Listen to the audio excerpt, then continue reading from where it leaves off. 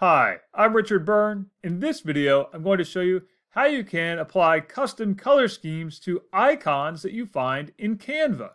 Let's go ahead and take a look at this.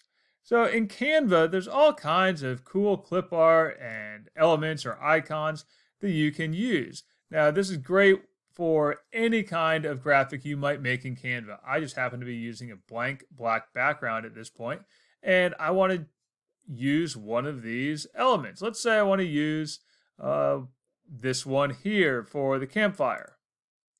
Well, I can click and drag and make that larger, but if I go up here, once I've selected it, I can go up here and change the colors. Maybe I want to have red instead of that orange flame.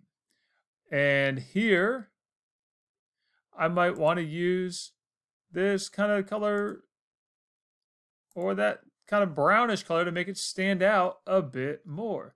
And I can click on that color and let's see what happens there. Oh, now I've got a purple log. That doesn't make any sense. So let's switch it back to that one. Now we can also go back to these original custom colors as well by just clicking on them and selecting them. Of course, you can use a new color scheme altogether and use different gradients as you see fit.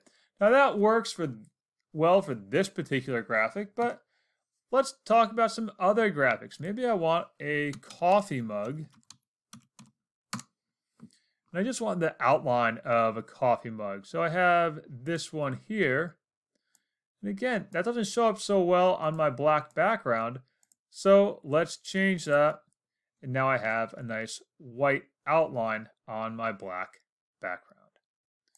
So that's how you can customize the colors in the icons and elements that you find in Canva.